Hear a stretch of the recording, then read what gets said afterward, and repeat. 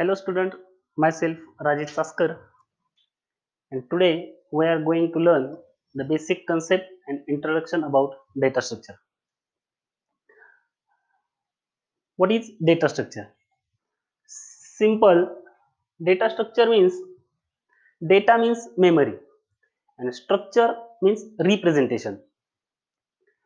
In our computer, how data are stored and what type of its structure is called data structure. The simple definition is provide an efficient way of storing and organizing the data in a computer.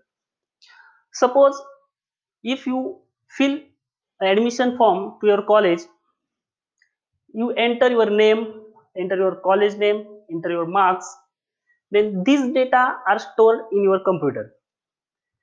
It is stored in many ways, right? This structure or this representation is called data structure. Next, classification of data structure. Basically, data structure are classified in two main types. First is primitive data structure and second is non-primitive data structure. In primitive data structure, basic data types are there: integer, character, float and double, which are basically used in C language.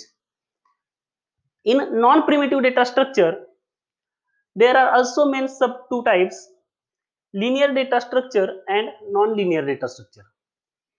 In a linear data structure, elements are arranged or elements are represent a sequential manner.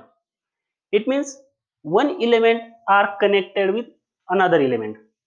And non-linear data structure, elements or data are arranged or connected in random format, right? In linear data structure, there are again two subtypes. First is static and second is non-static linear data structure. In a static linear data structure, the example is array. Array is group of similar data type. In static data structure, memory R does not change, and in dynamic data structure, memory R change at runtime. Okay.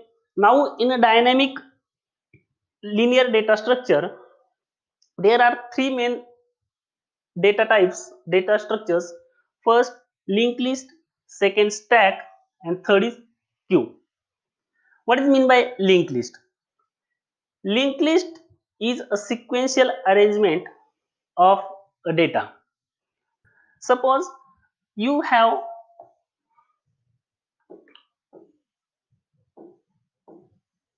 three elements, name A, B, and C. In linked list, this A is connected with B and this B is connected with C. The best example of linked list in a real life is railway.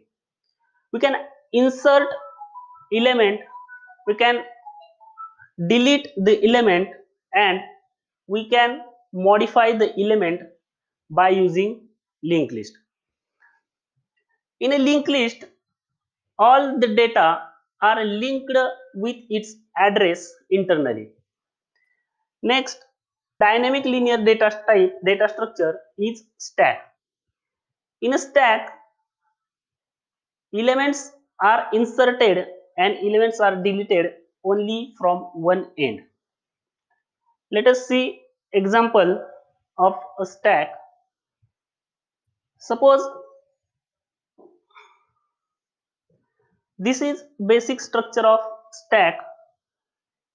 This one end is open and this one end is closed. If you inserting the element on a stack, it's called push.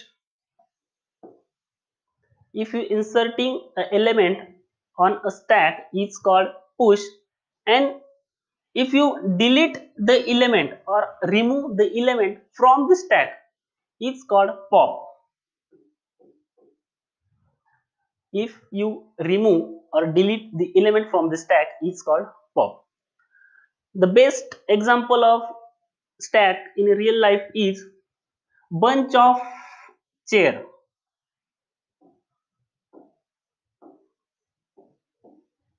Right? If you want remove the last one, first you need to remove all these three chairs, then you are find this last chair. When you enter the data like A, B and C in a stack, A is come first, B is come second and C is come at third number. If you want to remove A, first you pop out C, then second you pop out B and then you find the element A. It means this stack is work as LIFO manner.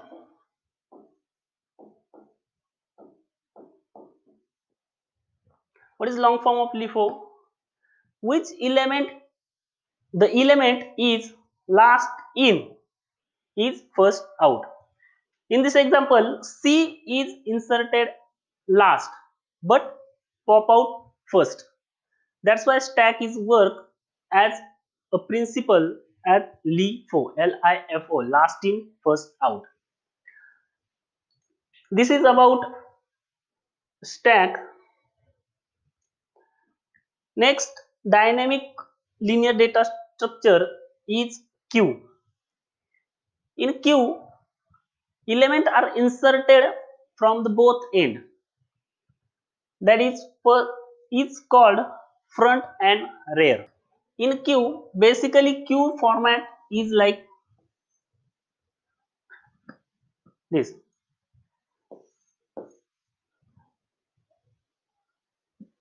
The elements are inserted from the side, it's called rear, and elements are removed from the side, it's called front. It's called front. The best real life example of a queue is ticket window. Suppose this is ticket window. One man come and stand first, then another comes and stand behind first one, then third, right? The ticket collector give this ticket for first man and this man is go out. Again this is second man take a ticket and go out. Then third. This is example ticket window is the best example of queue.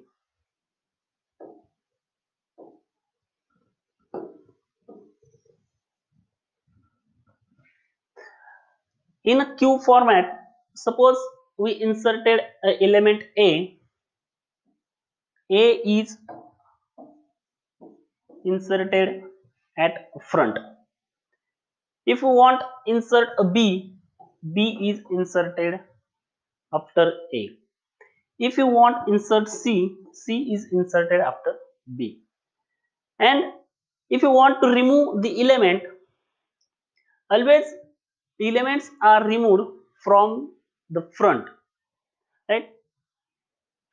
First inserted, first out. Here A is inserted first, that's why A is removed out first, right? First A is removed, second B is removed and last C is removed. The linked list is working as a principle first in, first out. Here A is inserted first, that's why A is removed first. First in, first out. The linked list is work as principle first in, first out. This is all about linear. Linear it means sequential. In a stack, linked list, and queue, all the elements are arranged in a sequential manner. Also in array, elements are arranged in a sequential manner. Next, non-primitive data structures type is non-linear data structure. The example of non-linear data structure is tree and graph. In a tree, the elements are arranged in a random format. Suppose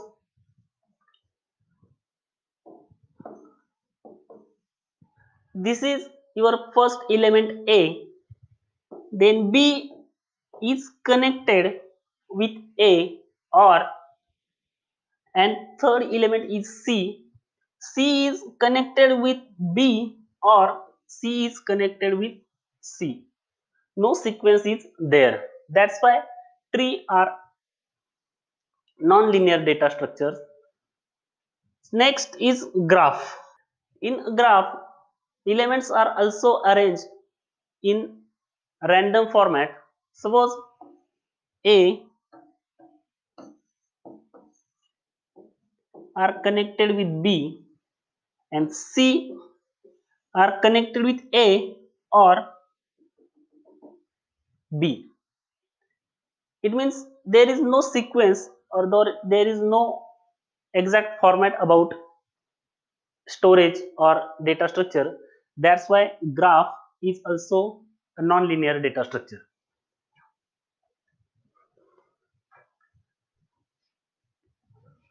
This is all about classification of data structure. Next, pointers and dynamic memory allocation. We will see in first C language pointer. Pointer is a variable which store the address of another variable.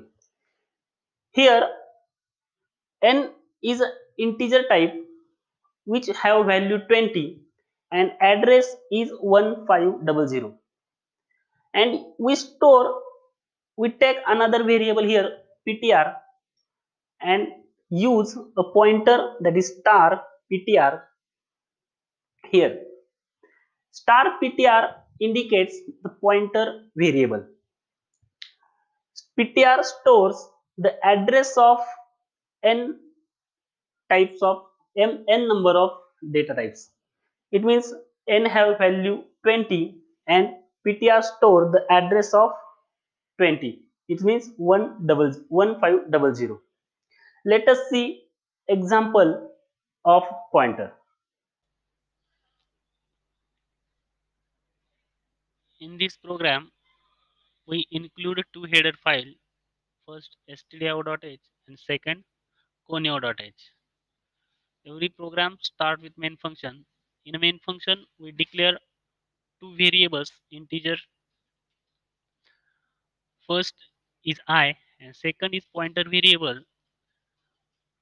Every pointer variable is shown with symbol star. It's called asterisk symbol. Next, clear screen used for clear the output screen, and here pointer variable ptr stores the address of element I.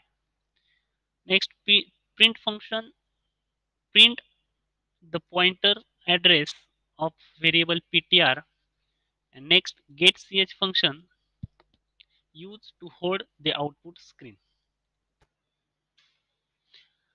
Now pointer is a variable which store the address of another variable. Here pointer ptr holds the address of variable I. If we run this program, it shows the value of I, that is 20. If we remove this pointer variable, if here we declare ptr, that's why we are declare here only ptr variable, and run this program, it gives the address of that variable, that is minus 12. It means I is equal to 20 is stored in memory address minus 12.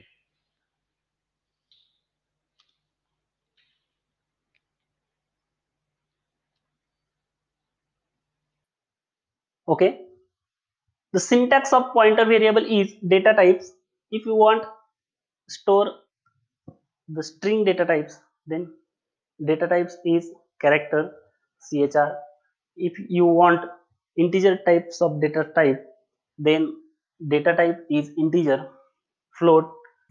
Next, use star, it's called indirection operator or star symbol, then gives the pointer name of that pointer variable.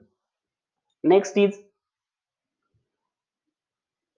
introduction to array and structure.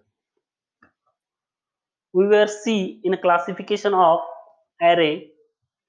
Array is linear type of data structure. Also, array is a collection of similar data types. It means if you want integer and characters stored together, then array does not support this type of data structure. Then we use for that data, for that storage, we use a structure for integer and character type of data structure. Array store the similar types of data type, and structure are collection of different data types. Basically, array has two types. First, one dimensional array, and second, a multi-dimensional array. In one dimensional array, how it will be performed or how it will run, let us see in example. In this program, we include two header files. First, stdio.h and second, conio.h. Every program starts with main function.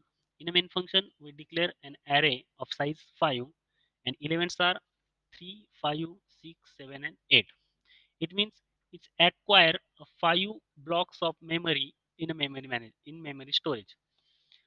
Next, clear screen is used to clear the output screen, and for printing these values we use printf function, which starting index from 0 to 4, and get ch function for hold the output screen. Now in array we declared array size 5 and elements are 5. If we compile this program, it gives an 0 error and 0 warning. It means it's allocate a memory of for these 5 elements. Now we decrease the memory size by 1. Compiler does not allocate a memory for this extra one element, and it gives an error, that is too many initializations. It means array is static types of data structure which does not acquire a memory at a runtime. For this drawback, C introduced us for four DMA functions called dynamic memory allocation functions. These are malloc, calloc, realloc, and free.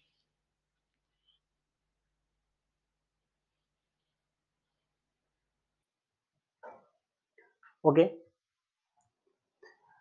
we will see how array are run or how array are work with similar data types.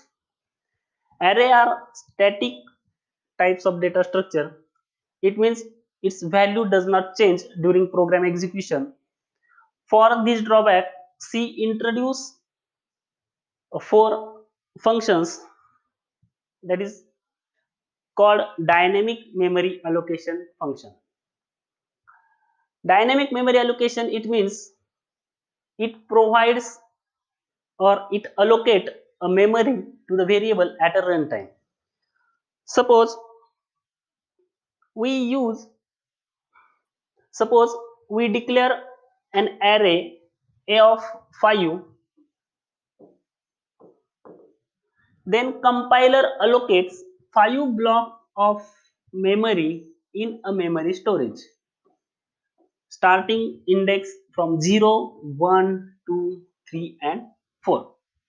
And elements are 4, 5, 6, 7, and 8. If you want change the array size A of 4 and elements are 5, then compiler does not allow to assign or to store the memory for this last one. For this drawback, C language introduce basic concept called dynamic memory allocation. Dynamic memory allocations allocates a memory to the variable at a runtime. To use DMA functions, we need to include this header file called stdlib, standard library header files. These four functions are malloc, calloc, realloc, and free. Let us see one by one. First is malloc. Malloc function allocates a single block of memory. Malloc function allocates a single block of memory. The simple syntax of malloc function is pointer variable, cast type, it is either character, string, integer. Then use a malloc keyword or malloc function and whatever you want to get a size of that variable. This is about malloc. Second function is calloc. Malloc allocate a single block and calloc allocate multiple blocks of memory. Same the syntax like malloc, only change the numbers of elements and function of that name of that function is calloc. Next, third type is realloc. Realloc, it means reallocation of memory. A realloc function is used to reallocate a memory which are allocated by using malloc or calloc. The simple syntax is pointer variable realloc, next the pointer and new allocated size, and last function is free. Free function is used to delete or to erase the memory which are acquired by malloc, calloc, and realloc. The simple syntax of free function is free keyword and that pointer variable. Next, most important point is space complexity and time complexity. Space complexity means the amount of memory required for program execution. Some programs need most memory, large memory, or some programs require less memory. Depends on their processor or depends on their program. If the program which require the amount of memory for execution is called space complexity. Also time complexity, the amount of time required for program execution is called time complexity. Some programs need large time, some program needs average time, and some program need less time for execution. Depends on their time. It also divide in three types. First, worst case space complexity and worst case time complexity. Worst case means the maximum number of space or the maximum number of time required for execution is called worst case complexity. Next, best case, the minimum number of space or the minimum number of time required for the program execution is called best case space or best case time complexity, and average case time complexity or average case space complexity, the average number of steps taken by or taken any instance size of n. It's called average case space complexity or average case time complexity. These space complexity and time complexity are measured in three notations called asymptotic notations. The first is big O notation, second omega notation, and third is theta notation. These three notations are used for third one is theta notation. These three notations are used for calculating space complexity and calculating time complexity.